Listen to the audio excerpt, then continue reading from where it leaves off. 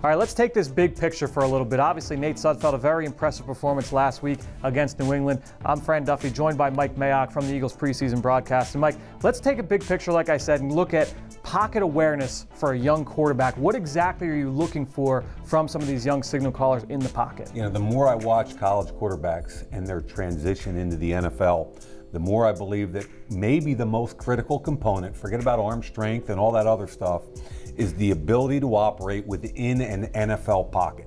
Knowing when to slide, when to move, when to get the football out. I think one of the best in the league is Drew Brees. Yeah. I love watching him manipulate the pocket. Now, young quarterbacks can get skittish. You get the good with the bad. And we're going to show you two plays. One that I think is outstanding, and another play where he left a touchdown on the field out there. Let's take a look at both of them. Yeah, so we're going to start with this play. This is around midfield, and really what you're going to see, this ball is going to go to DeAndre Carter, the wide Correct. receiver. But before we get to that point, let's get to see what happens here with the protection. Stop it for a second. We've got 5 players here that are going to come from New England, okay? But what's going to happen is Kyle Van Noy right here is going to contact the safety and then come on a delayed linebacker twist. When you do that, the guard and the tackle are coming down, and it's going to be up to Taylor Hart, to see this very complicated twist. And watch what Taylor Hart does. It's pretty cool. So stop it. All of his attention is right here. He thinks he's got his guy washed and his job is done.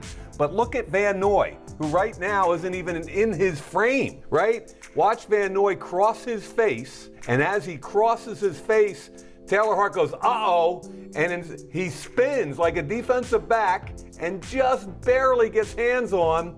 That's a great job. Awesome. That's a right tackle who sees a flash of color, realizes what it is, and picks up a complicated stunt. That's outstanding. Now, the second thing is we talk about running a route. Yep. Okay, and this is a young receiver trying to make a football team, DeAndre Carter. He's going to take the defensive back and man coverage up the field to make him think it's vertical. And then when he gets enough inside lean on him, he's going to use a pick from the guy's own player.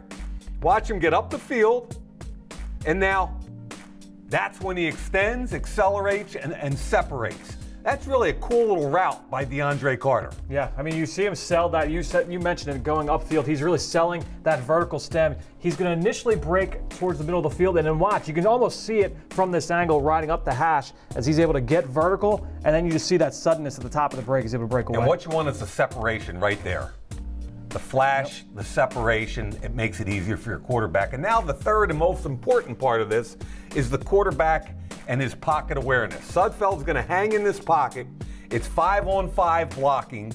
We talked about Hart. They're getting a good push in here. This looks like he's coming free, and they're getting some pretty good push. But Sudfeld hangs in the pocket, hangs in it, and flat-footed. Look at the throw. A snap throw, flat-footed under heavy pressure. Those are the plays that make or break young quarterbacks in the NFL. If you can do that consistently, you're going to make a lot of money and win a lot of games. Now, the very next throw is the opposite. Now, Carter's going to come in motion, and their Patriots are only going to rush 4, and it's a really good pocket. However, Nate sees a little flash here, and watch when your feet go flat and you squat, when you drop your hips, right there, you're done. Quarterback is done. He's got no shot. He's going flat-footed.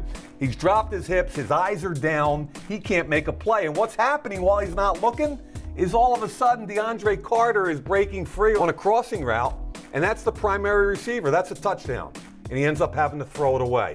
So pocket awareness makes or breaks young quarterbacks. And on consecutive pass plays, you can see Nate Sudfeld look like an all-pro, and then on the very next snap, he still has something to learn. So in your experience, when you see those young quarterbacks and they show those flashes, how often is it that you kind of chalk that up as, hey, this is a natural poise in the pocket, or, hey, with reps, we can get this guy to improve in this area? I think when a kid shows innate toughness, you say, we can teach this a little bit. He's willing to hang in the pocket. When he gets skittish and his eyes come down too often, you get nervous. But I have not seen much of that from Nate. A lot of good flashes here from Nate Sudfeld. Something good to watch here for the rest of the summer.